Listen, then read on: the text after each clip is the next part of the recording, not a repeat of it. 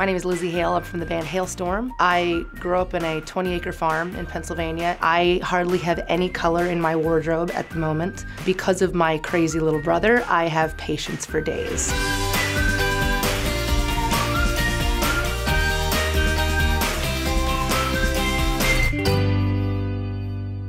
When I'm at home versus when I'm on tour, I definitely try to integrate a little bit of color, but I've gotten so used to being on tour, it's 90% of my time. Over the years, I've become kind of a minimalist, except for the shoe department, which is a whole other story.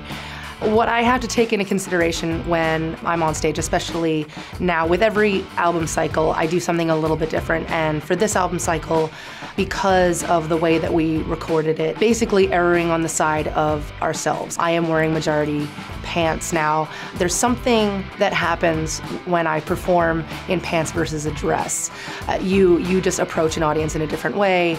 I kind of like the toughness that comes with wearing pants and leather jackets, or even Chuck Taylors. You know, it's like you just feel like all of a sudden you're punk rock and you can do anything. The majority of shoes that I own are 6-inch heels. I only have a few sneakers, and like today I'm wearing wedges. I've learned over the past, many years being in the band, how to navigate around a stage in heels. And originally it was something that I started because it was one more thing that the guys couldn't do. A lot of people like to take photos of me navigating my guitar pedal board or my wah pedals with the heels, and I still think it's funny. So until I can't, I'm gonna continue with the heels.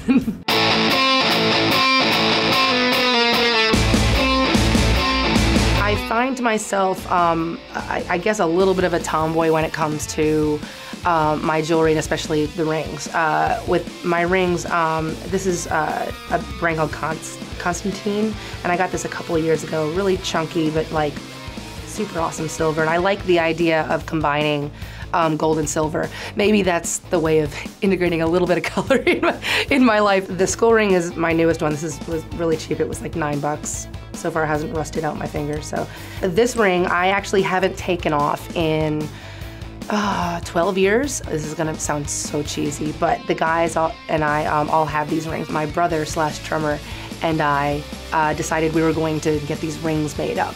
So we got 4 rings made up, even though we hadn't found our other members yet. Fast forward a couple of years later, we found Josh and Joe, my bass player and guitar player, and forgot about the rings, found them in my parents' attic, and decided to present them to them like, hey guys, here you go. And I know they probably won't fit because they were randomly sized. They fit both of their fingers on the right ring finger perfectly.